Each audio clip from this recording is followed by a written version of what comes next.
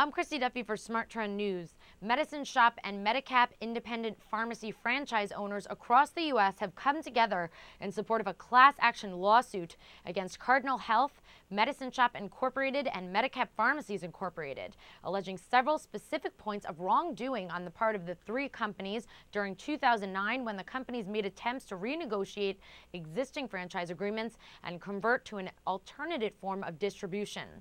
Stan Winters, who owns a Medicine Shoppe in Artesia, California, said, quote, "We are independent pharmacists taking care of hundreds of thousands of patients across the country who feel that our franchisor has taken every opportunity to hurt our business and the brand we share. We intend for this legal action to clear the slate with Cardinal Health, put an end to their heavy-handed ways, and roll back the predatory pricing on pharmaceuticals that many stores are forced to accept."